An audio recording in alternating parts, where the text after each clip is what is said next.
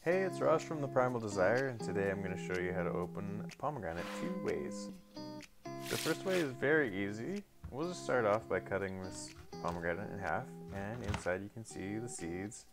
They're very pretty and very juicy, and as a result, most ways of opening and de-seeding a pomegranate will result in looking like a total bloodbath. And with this easy first method, we are essentially just beating it out with a spoon. And then you can pick out the rest of the seeds.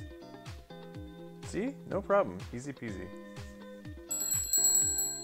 The second method is the best method in my opinion.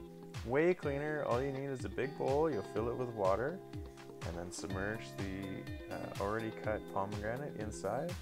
And basically just rip it apart with your hands. The seeds will pop out very easily. It's actually quite relaxing just to be freeing the seeds of the pulp.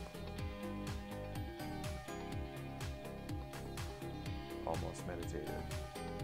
And really easy to separate.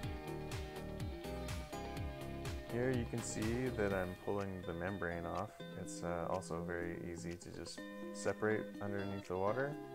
If you try to do the same thing without the water, then everything is sticking to your hands, all these little bits, and it's just not quite as easy. Plus you're covered in the blood, and it's just a disaster.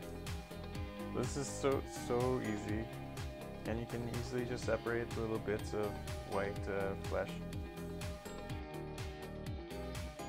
We've got a couple of recipes on the website that you can check out at www.theprimaldesire.com that use pomegranates, and you can check out this video that also uses pomegranates in cauliflower rice. If you like this video and found it helpful, give us a like, share it, subscribe, hit that notification bell, and comment below. Let us know how you open pomegranates.